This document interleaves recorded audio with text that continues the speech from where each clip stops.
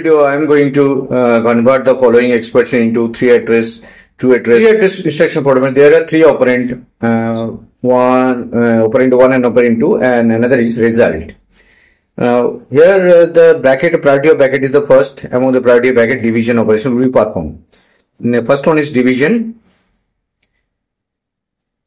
B, C to R1. The aim of B and aim of C are divided and the result is stored to R1. Now the addition operation, that is equal to R1 and A added together and the result is transferred to R2.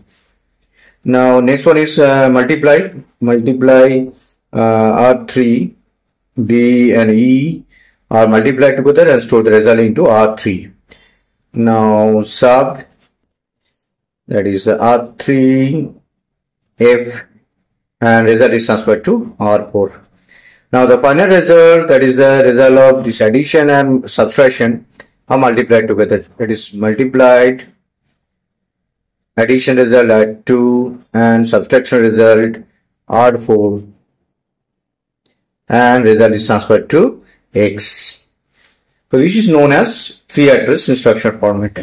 Now the two-address instruction format. There are two operand in two-address instruction format. There are two operand. First of all, we need to transfer the data to B, R1, aim of B transfer to R1, then division, that is R1 and C, that is transferred to R1 again. Now add the result to R1 and A, and the result is transferred to R1. Now next operation is move R to D. D is transferred to R2 and multiplied R2, that is D and E are multiplied together, result is transferred to R2.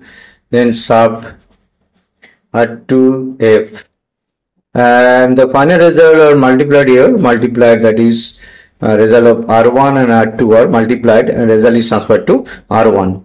R1 R2 multiplied and result is transferred to R1, and the final result transferred to X. This is known as two-address instruction.